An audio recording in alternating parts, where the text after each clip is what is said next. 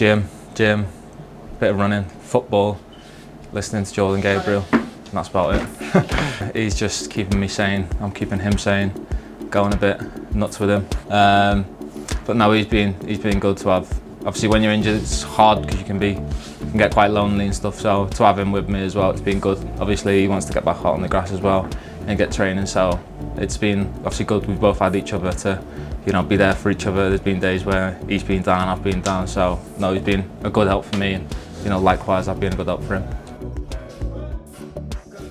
Doing my gym work, making sure my body's strong. So there's been a lot of that. It's about getting fit, so doing a lot of running, strength testings, and it's hard work. So, but these are the things I need to do to make sure my body's right and make sure that I stay strong. Obviously we were chasing that game, so throwing everything at it, and then obviously I felt the pop, and straight away as soon as my knee locked, I knew what it was. It was the same thing as before, which was gutting, and then obviously we lost the game and that sealed it. So it's been tough. Honestly, it's been a really tough few months for me. Obviously to see where the club's gone. Obviously there's only one place that we want to be in, that's back up there.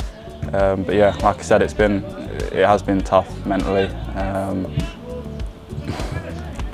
I've had a lot of support, especially some of my teammates, my family.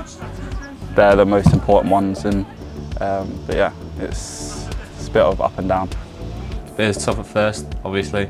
Another injury. I feel like I've come in, had 2 injuries, and not really been able to, you know, train, have a chance to, you know, show everyone what I'm all about.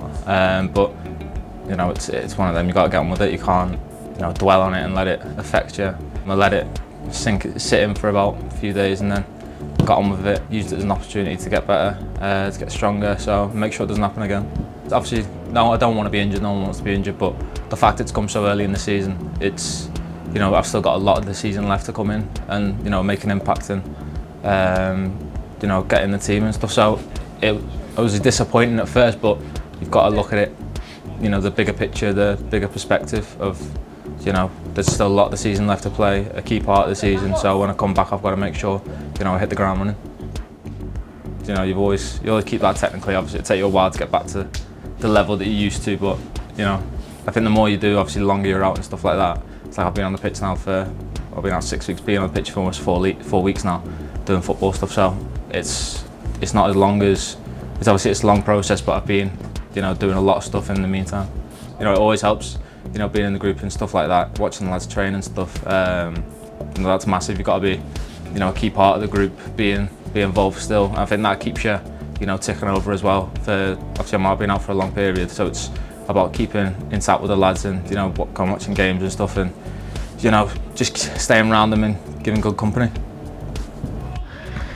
What's the way to describe him? He's a different specimen, I'd say. Obviously we buzz off each other, and to be able to have that as someone you're injured with, it kind of gets you through days. So yeah, he's a good guy. He's special.